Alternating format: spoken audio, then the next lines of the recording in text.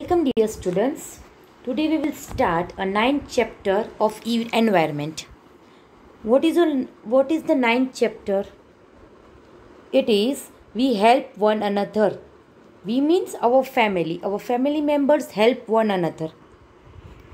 I already explained you in 8th chapter what is family. 8th chapter में आपने सीख लिया है कौन कौन से चैप्टर फैमिली है. Means small family, big family and joint family, अलग अलग टाइप्स है फैमिली की. ये चैप्टर में आप सीखेंगे कि फैमिली एक दूसरों को कैसे हेल्प करती है और सारी रिस्पॉन्सिबिलिटी कैसे शेयर करती है. So our 9th chapter is we means our family help one another. See here in the picture it is the boy is asking his parents, that is his papa, let me help you to carry the packets. वो कह रहा है कि वो packets पकड़ने के लिए मैं आपका हेल्प करती हूँ पापा. तो पापा को वो रोहन पापा से कहता है कि मैं पैकेट पकड़ने के लिए हेल्प कराऊँ और बदले में उसके पापा कहते हैं thank you Rohan. In this way the Rohan is helping his father in carrying the packets while they have gone for shopping. See, this is the picture of one of the family in which they share the responsibility equally.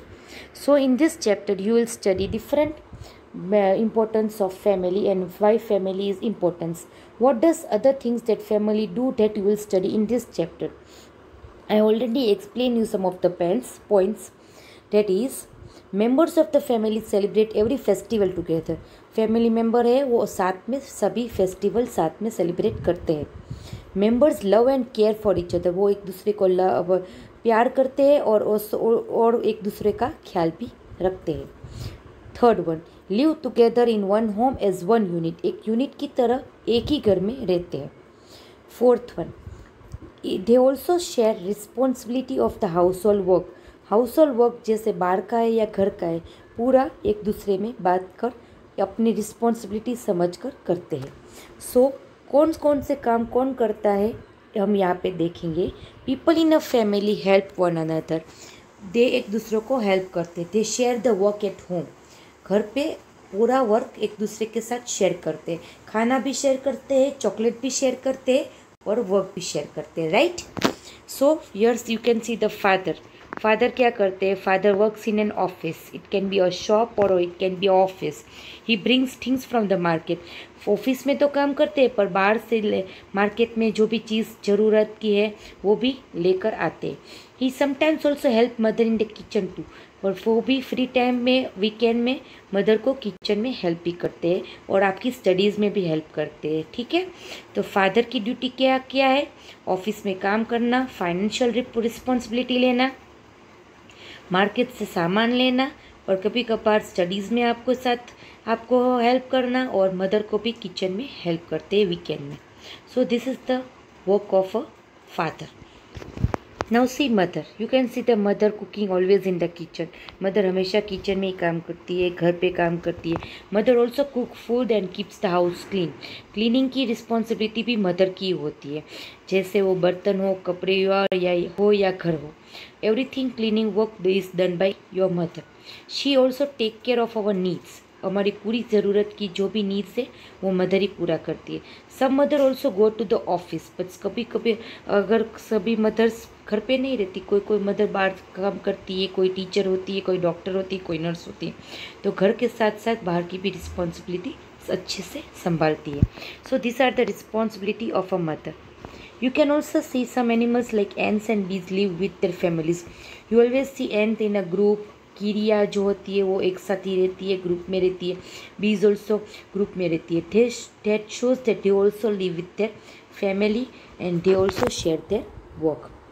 Now see in the next picture, parents look after the needs of the family. Parents family की needs पूरा करते हैं. In the first picture you can see parents help children with their studies. जो भी studies में आपको समझ में नहीं आता, आपके होमवर्क में कोई प्रॉब्लम है, तो पेरेंट्स आपको हेल्प करते हैं.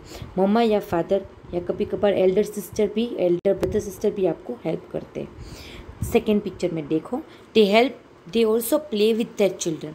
चिल्ड्रन के साथ अभी लॉकडाउन के टाइम पर आपके फ्रेंड्स आपके साथ नहीं खेलते, पर आपकी मम्मा आपके साथ hide and seek, then carrom, then snakes and ladders को जो भी इंडोर गेम्स है आपके पास वो खेलते ही है, कार्ड्स के साथ खेलते हैं, पेरेंट्स ही आपके साथ खेलते हैं अभी टाइम पास के लिए, क्योंकि आप लॉकडाउन में अभी बाहर नहीं जा सकते।